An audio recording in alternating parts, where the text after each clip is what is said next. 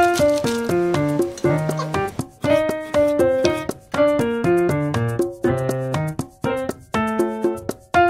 يا جماعة، كيفكم؟ ان شاء الله تكونوا تمام. اليوم رجعت لكم بفيديو جديد، وفيديو اليوم راح يكون قبل ما احكي عن فيديو اليوم.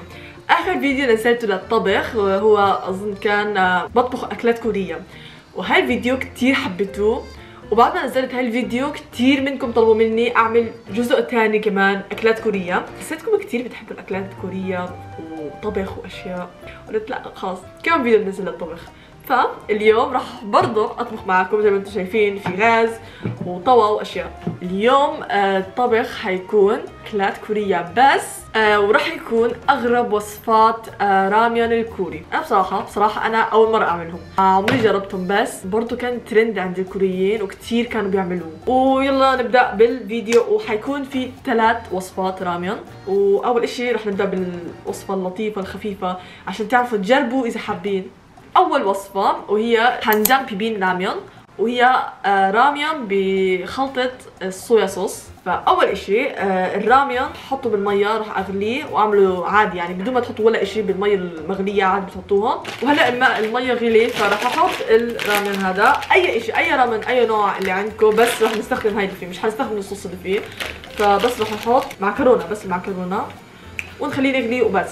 بدكم ترفعوا المية اللي فيه وتغسلوه بمية باردة، يعني ترفعوا كل المية اللي فيه بعد ما يغلي وبعد ما يستوي وتغسلوه بمية باردة. وخلينا نحط الرامن هذا بشقة تانية ونعمل الصوص قبل ما يغلي. وأول إشي راح نجيب هاي الصويا صوص، والصويا صوص موجودة في غزة عادي، يعني ممكن تجيبوه من المول أو سوبر ماركتات موجودة عادي، وسكر، وهاي بيكون زيت سمسم. وأول شي راح نحط الصويا صوص، معلقتين صويا صوص ومعلقة سكر ومعلقة زيت سمسم، وبس راح نخلطه. جد كتير سهل، يعني مش محتاج اشي تاني غير هيك، بس ضل الصويا صوص ممكن تجيبوه. واخر اشي بس راح تحطوا شوية سمسم عادي. فهاي الصوص بس لشخص واحد، لاندومي واحد يعني، فانا عملت مش كتير يعني قليل شوي. كتير سهل الاشي. فهاي الراميون مشهور انه بتاكل هو بارد، عشان هيك قلت لكم اغسلوه بمية باردة، عشان هاي الراميون بتتاكل هو بارد، هو هيك. وهيك يا جماعة جبت الراميون، غليناه واستوى وغسلناه بمية باردة. ايوه هيك شكله. وراح تحطوا الصوص هيك، وهيك يا جماعة بيكون خلص الراميون. جد سهل كتير لطيف وحلو الاشي.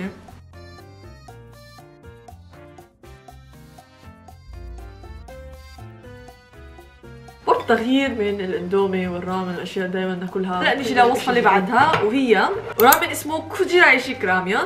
اسمه غريب، انا اول مرة اسمع بهاي الاسم، كوجيرايشيك، ملهاش معنى بالكوري حتى كوجيرايشيك. فبحثت عن النت ليش اسمه كوجيرايشيك، طلع هاي وصفة الراميون طلع في اشي انمي، واسم البطل في هذا الانمي اسمه كوجيراي، فعشان هيك على سموه على اسمه، عشان هو اللي عامل هاي الوصفة في الانمي.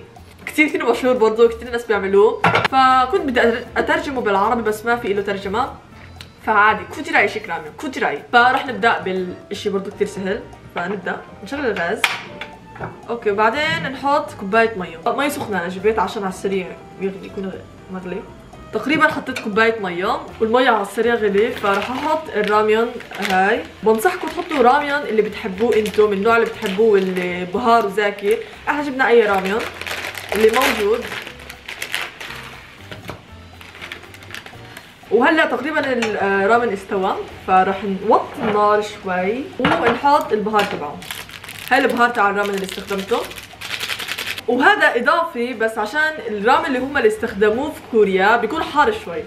فهذا الرامن مش حار، اندومي عادي مش حار. فراح نحط شوية فلفل احمر،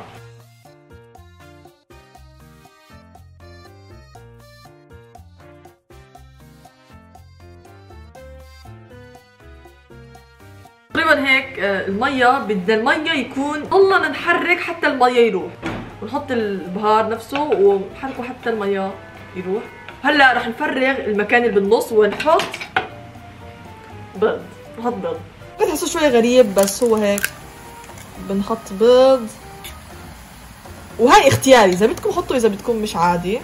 بعدين سكروا ووطوا النار لاخر اصغر اشي، راح لحد ما يستوي البيض اللي جوا.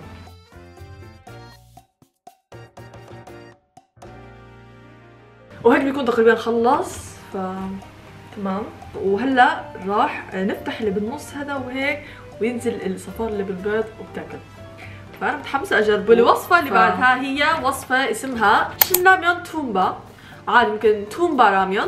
وبرضه بحثت ليش اسمه تومبا، برضه تومبا يعني كلمه غريبه يعني مش كوريه، فبحثت عنها طلع هاي تومبا بيكون اسم مدينه من مدينه في استراليا. فانا مش عارفه ليش هيك سموه على اسم مدينه في استراليا، بس طلع انه مدينه من استراليا. الرامن هذا لازم يكون شويه حار، فالكوريين استخدموا راميون، وهي رامن كثير مشهوره في كوريا، ورامن اللي معظم الكوريين كلهم بياكلوه. فهاي رامن حلال وحساه حيطلع اسكر، بس اذا مش موجود عند كل رامن هاي ممكن تستخدموا رامن ثانيه عادي، بس بشرط انه لازم تستخدموا شيء، تحطوا شيء حار عشان الرامن هاي مشهور انه حار يعني.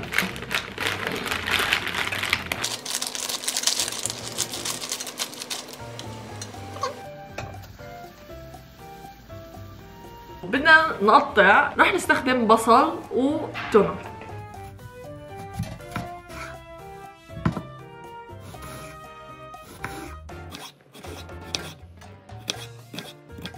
رح نستخدم بس نص البصلة عشان مش رح نعمل كتير، ورح نستخدم 3 تومة برضه رح نقصه هيك عادي.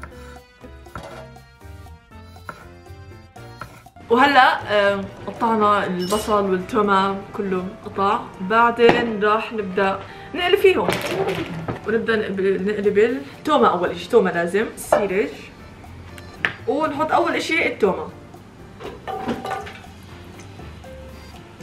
لحد ما يصير لونه هيك اصفر زي على صفار ويستوي شوي. تقريبا لونه صار جاي على صفار، فرح نحط البصل هلا على طول.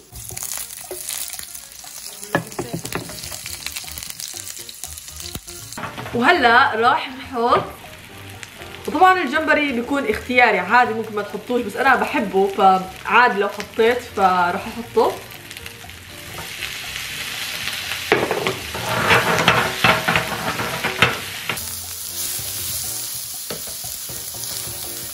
بس يستوي الجمبري شوي فراح نحط كوباية حليب. اوكي، احنا حطينا حليب عشان هاي الوصفة زي كريم سباجيتي زي هيك يعني. هلا غلي الحليب شوي فراح نحط هلا هدول البهار تبع الراميون الشناميون. وهلا رح نحط البهار بس نص، مش رح نستخدم كله. صار اللون جاي على حمار شوي، صار شوي حار. هلا رح نحط الجبنه، هاي الجبنه المربعه بالنص هيك، نخليه يسيح شوي. وهلا اخر اشي، اخر خطوه بالرامن هذا اللي استوى وخلص وغسلناه بميه بارده، فرح نحطه وراح نلخبطه هيك اخر شي. انا اكتر رامن كنت متحمسه له اكله هو هذا، فكتير متحمسه اجربه. تقريبا هيك خلصنا، وهيك بنكون خلصنا 3 وصفات الراميون كلهم. وحسيت يعني انه صرت احسن بالطبخ شوي، حاسه بتعلم الطبخ قاعده يعني خطوه خطوه شوي شوي وانا بالفيديو، فبحب الطبخ انا. فهلا راح نحط الرامن ال3 كله واحكي لكم كيف الطعم كل واحد، عشان انا بصراحه عن جد اول مره اجرب ال3 هدول كلهم.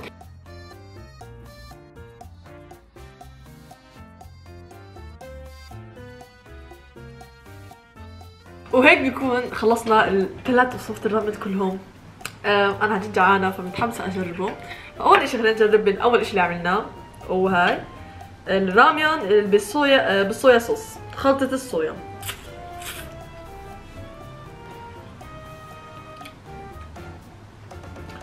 فكرة طعمه زاكي زي اشي فيش فيها اشي غير صويا صوص والخلطة الصويا، بس الرامن بارد فبحسه اشي بارد فزاكي اذا اكلناه بالصيف. بالصيف وهيك احنا شوبانين بدنا ناكل رامن بارد، وجعبلنا اندومي بس اشي بارد فبزبط هالاشي حاسه. ثاني اشي اكثر اشي متحمسه له هو رامن التومبا. تومبا باستا كثير مشهور في كوريا. تومبا باستا عملوه على طريقه راميون عشان ياكلوه دائما وزاكي يعني على الراميون. حاسه برضه حيطلع زاكي. بسم الله. والله زاكي. مش عارفه، هاي انا بحب الكريم سباجيتي كثير على طريقه الكريم، فانا حسيت زيه زي الكريم بس طريقه حار شويه، والجمبري زاكي معاه. بس اذكى اشي بهاي عشانه حار ومع الكريمه من الحليب، هو زي طريقه الكريمه، فجايين مع بعض كثير زاكيين مع بعض. ونجرب الرامن الاخير هاد.